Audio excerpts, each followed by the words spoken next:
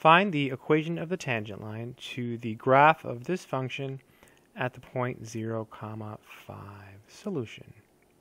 So to find the equation of the tangent line, we need two things. We need a slope and a point. So we already have a point. We just need the slope. The slope of the tangent line is the derivative. So the very first step in this problem is to take the derivative of this function. So let's do it. So y prime is equal to, so 5 is a constant, so it hangs out. And what happens here is that you have something to a power. So we're going to use the chain rule. So we're going to put the 2 in the front. We're going to leave the inside piece untouched. So cosinh x minus sinh x.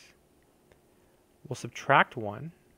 So you put the 2 in the front, subtract 1, and then times the derivative of the inside function. This is our inside function. The derivative of cosinh is sinh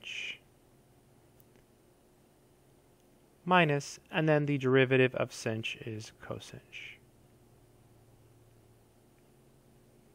So again, the 5 hangs out.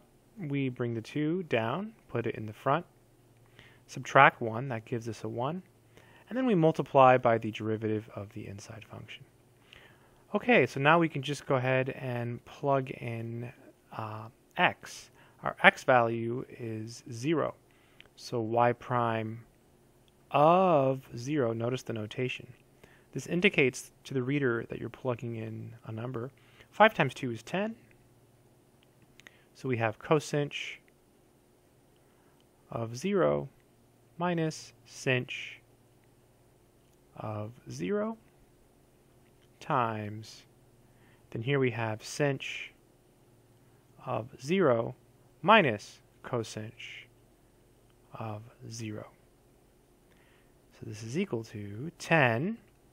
Cosinh of 0 is 1. So we have 1 minus sinh of 0 is 0. Parentheses. Sinh of 0 is 0. Cosinh of 0 is 1. So this is 10 times 1 times negative 1, which is negative 10. So this is an accomplishment. This is our slope. So m is equal to negative 10. This is going to be the slope of the tangent line. Okay, our point is 0, 5. I'll write it again down here. So the first component is our x1. The second one is our y1. And now we'll use the point slope formula. So y minus y1 is equal to m parentheses x minus x1. y1 is 5, so we have y minus 5. M is negative 10 parentheses x minus, and then x1 is 0.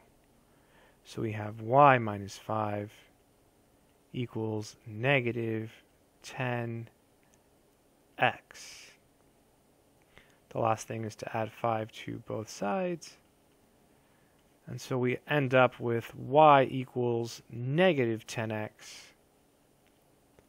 plus 5.